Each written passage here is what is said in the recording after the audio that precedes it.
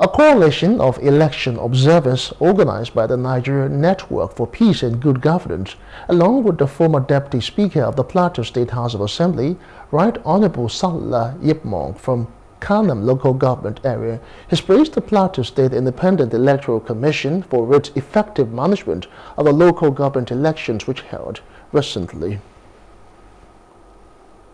From morning till this evening, the environment has been generally peaceful across all the wards, and because after casting my vote, I have gone around my federal ward comprising of 2 state electoral wards and the zone and the local government in general.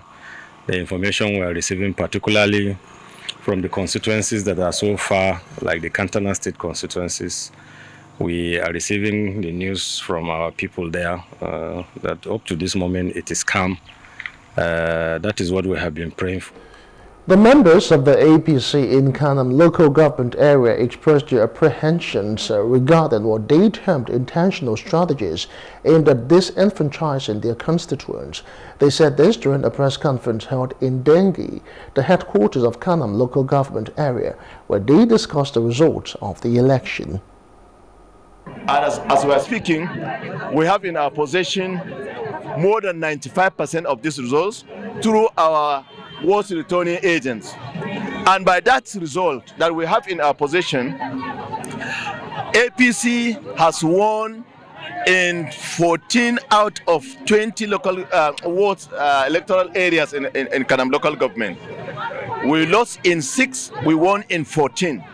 So, but as up to this moment that we are speaking, returning officer both for the local government chairmanship election and the wards, councillorship elections have just simply vanished into thin air. They are nowhere to be seen. For me, was simply a miscarriage of justice.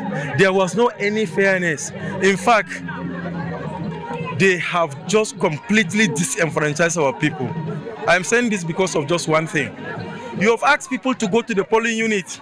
We have 20 state electoral wards in Kanam local government, which comprise of about 285 polling units. You have asked people to go to the polling unit and vote. You have taken the election materials and the presiding officers, poll class and what have you. Election was conducted. We win in more than 260 polling units. But at the end of it all, no a single ward collation officer can be found in a ward collation center. Hello, hope you enjoyed the news. Please do subscribe to our YouTube channel and don't forget to hit the notification button so you get notified about fresh news updates.